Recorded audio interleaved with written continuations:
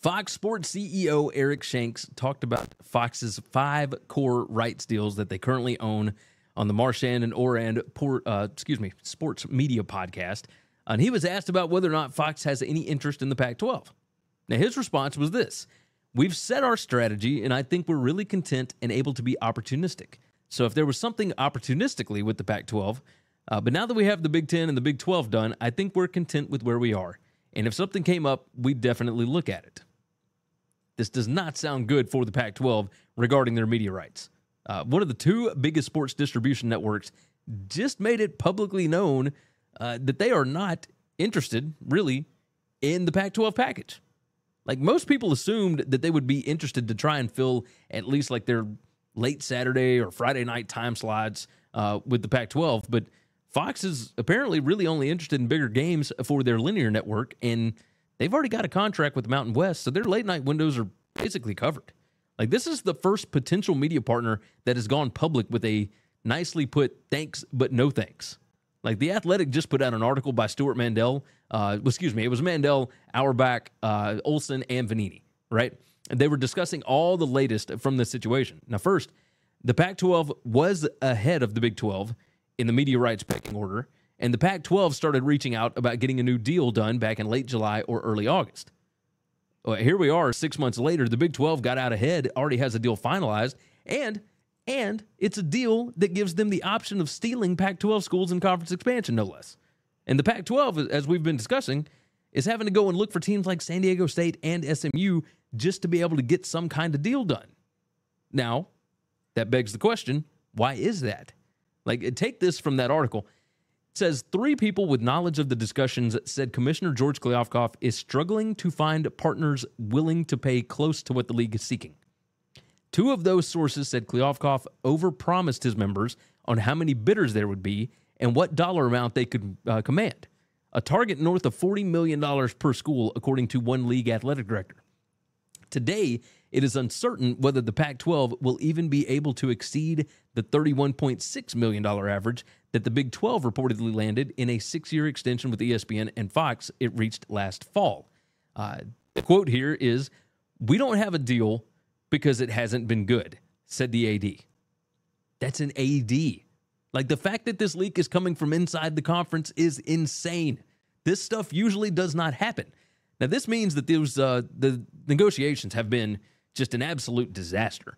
There were rumors that the Pac-12 offers were like $250 to $270 million per year for Pac-12 rights, which with 10 teams is only, $25 to $27 million per school. Now, are you telling me that inventory alone with potential expansion partners like San Diego State and SMU is going to bump that up by $5 million per school? I don't think so.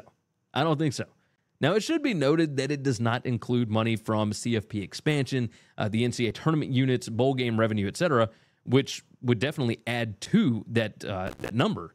But it's going to add to the other conferences as well. Like, this is an absolute nightmare for George Kliavkoff. Absolute nightmare. Let's talk about expansion. Let's talk about those expansion rumors and thoughts. And it's not really a rumor, I guess, at this point. But Dennis Dodd at CBS and Brett McMurphy of the Action Network both reported on potential Pac-12 expansion. McMurphy tweeted, "Pac-12 Commissioner George Kliavkoff is visiting SMU on Wednesday." That was yesterday. Sources told the Action Network. San Diego State and SMU are top Pac-12 expansion candidates. The Pac-12 needs more members and more inventory for new media rights deal, which is expected to rely heavily on digital streaming services. Now, this is something that we talked about on the show just a couple of weeks ago. San Diego State and SMU are both nearing R1 status as academic institutions, which would absolutely curry some favor with the Pac-12 presidents. But also, their market sizes, as adding San Diego and Dallas is going to help with the recruiting, with television households, and more, right? Now, per John Canzano, he said adding San Diego State would get the Pac-12 back into Southern California and regain 1.13 million television households. Adding SMU would bring the Dallas TV market with it. That's 2.96 million TV homes. SMU plus San Diego State equals 4.1 million combined TV households, which is going to be attractive to media partners. But after the dust settles, the Pac-12 would still have 2.6 million fewer television homes than it did before the departures of USC and UCLA. Now, Kliavkoff did visit SMU yesterday, and he, along with the other Pac-12 reps and SMU reps, were spotted at SMU basketball's 72-71 win over Temple. There's been no news out of that. SMU won't talk about it. Nobody's talking. But the fact that it was done so publicly is very interesting because you don't normally see that kind of thing, right? So, Dennis Dodd's article at CBSSports.com is headlined, Pac-12 expansion with San Diego State, SMU may be necessary before the league inks new media rights deal. Now, this is not exactly news. Did the Pac-12 presidents want to stay at 10 schools? Probably. Almost certainly. Was it ever a realistic possibility with a new media rights deal being negotiated and the conference being the last to the market? Probably not. Not really. There aren't a lot of big potential games left on the calendar, and the time slots on linear television are, for the most part, already taken up. Without USC and UCLA, the number of must-watch games has dropped significantly. Add in the reality that other lucrative properties are coming available, right? You got UFC coming up, you got NASCAR, the NBA, WWE. This is just a recipe for disaster for this conference.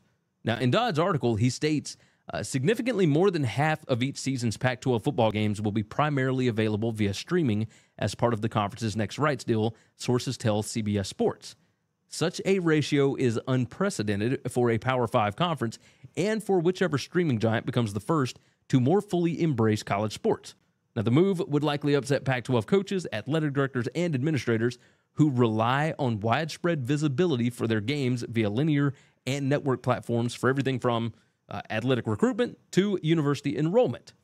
So basically, the Pac-12 may have been left with no other choice, and keeping a presence in Southern California, along with the biggest metro area still available, Dallas, those were the two best options, still on the table. Before we keep going, do me a favor. It's been a minute since I told you. Go ahead and hit that like button for me if you haven't already. Subscribe.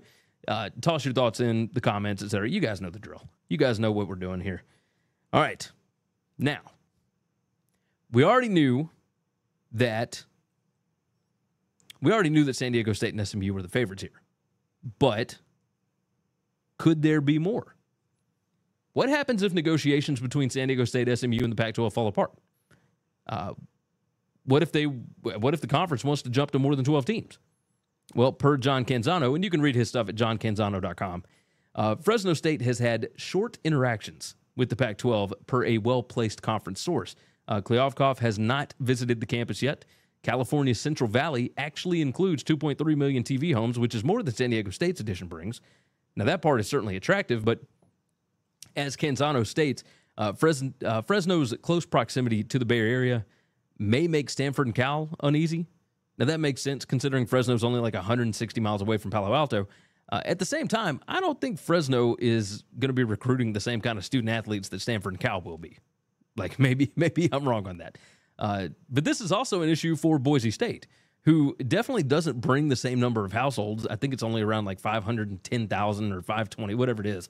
But it is a much more well-known brand than any of the potential expansion targets that we're already talking about. The issue here is that Boise could be vetoed because certain Pac-12 schools recruit against the Broncos. Like, Boise is less than 300 miles from Pullman, about 350 to Salt Lake City, and less than 500 from Seattle, Corvallis, and Eugene. On the academic side, and by this point we all understand how important academics and research are to the presidents in the Pac-12, but Boise State is looked at as basically a junior college, right, by the remaining Pac-12 institutions. And Boise State fans, do not get mad at me for that. I'm just telling you the truth. I'm just trying to tell you the truth.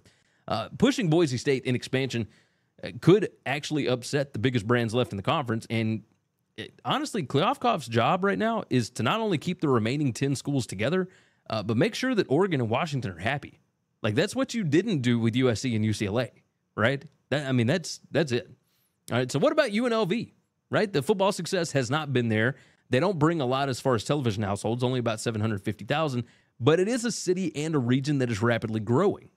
They now have an NFL team. The Pac-12 championship has been moved to Allegiant Stadium. There's a plethora of potential sponsorship opportunities there, along with the fact that Kliavkoff was an executive at MGM before taking over the commissioner's role with the conference.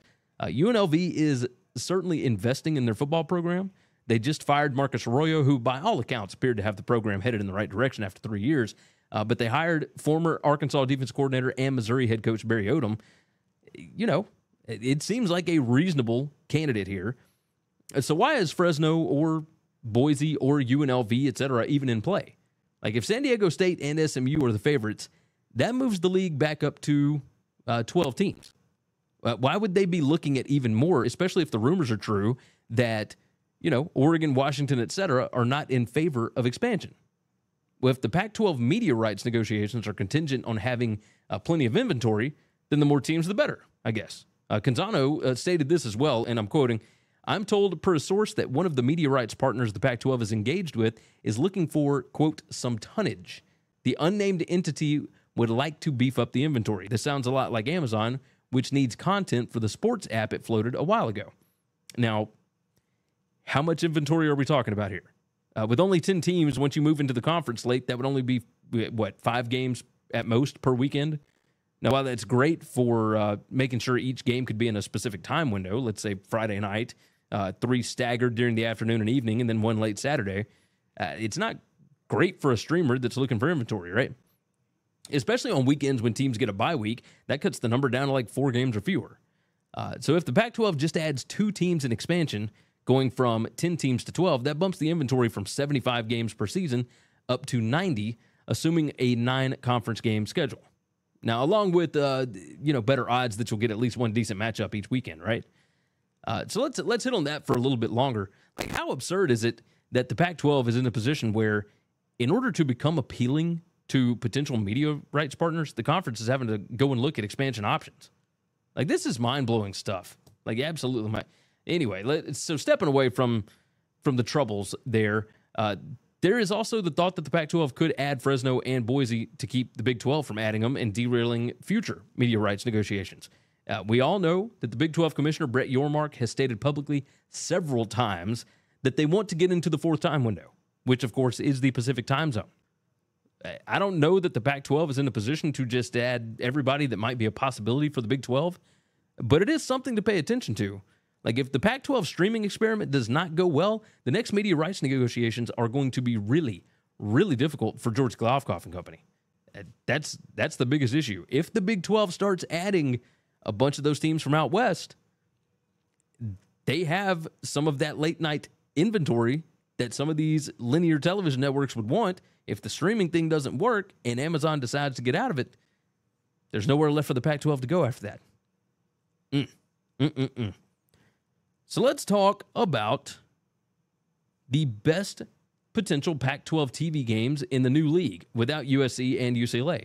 Let's look at this as if San Diego State and SMU are already confirmed into the conference, which obviously nothing has been voted on yet. So as the old saying goes, don't count your chickens, but let's just say that they do. What are some of the more appealing, more fun, or maybe just more interesting matchups that we could look to see down the road? The first one I wrote down here is San Diego State and Utah. Now, we've seen this matchup quite a few times. It's given us some pretty good games, 2 programs that go about things very similarly. Another one that I came up with is SMU and Colorado. Like, this is the Pony Express in primetime.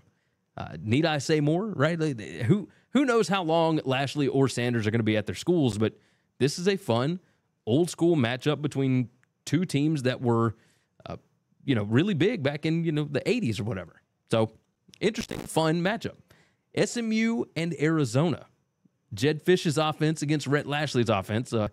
Who knows what the coaching matchup will look like by the time this thing gets done, by the time SMU moves into the conference. But, man, you talk about a game that would have produced fireworks last year and should in the future with the way that both of these programs prioritize offense, right?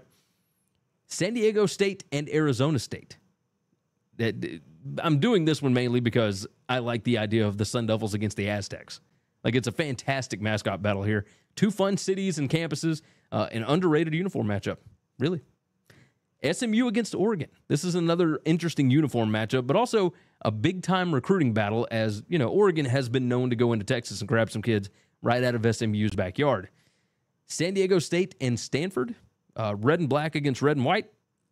That's one. We've also seen this matchup recently. San Diego State beat them 20-17 back in 2017, and Stanford won 31-10 in 2018. Hey, why don't we just toss this one out there? San Diego State against SMU. Like, one team is built on defense, one team's built on offense. I don't know what kind of numbers this would do as far as TV, but it's got potential. Like, the interesting thing here is that everyone else has that built-in rivalry, right? You got Stanford, Cal, you got Arizona, Arizona State, you got Colorado, Utah, and you got Oregon, Oregon State, and the Apple Cup. Like, do we just pair up SMU and SDSU at the end of every season? Or do we maybe do, like, Utah and San Diego State and, like, Colorado, SMU?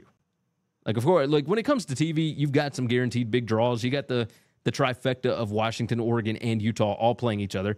You got the Civil War, or whatever they're calling it now. The Apple Cup, the game, Stanford and Cal. Anything Deion Sanders does is going to be gold. The Territorial Cup with Arizona and Arizona State. Obviously, some of these are bigger than others when it comes to straight numbers, but you know that these will draw eyeballs. Like, what kind of eyeballs will SMU and Oregon State draw? San Diego State and Washington State, Cal and SMU. Like, it's going to create some matchups that have very little intrigue to a national audience. Either way, I think it's going to be interesting to keep an eye on. That's what I'm looking for going forward. Psst. Hey, if you like this video, go ahead and hit the like button, hit the subscribe button, and of course, jump in the comments. Thanks for listening to Winning Cures Everything. Make sure and subscribe on YouTube or your favorite podcast app, and make sure to leave a nice 5-star review. You can follow Gary on Twitter @GaryWCE, and the show is @Winning Cures. Be sure to check out the merch in our web store and share the show.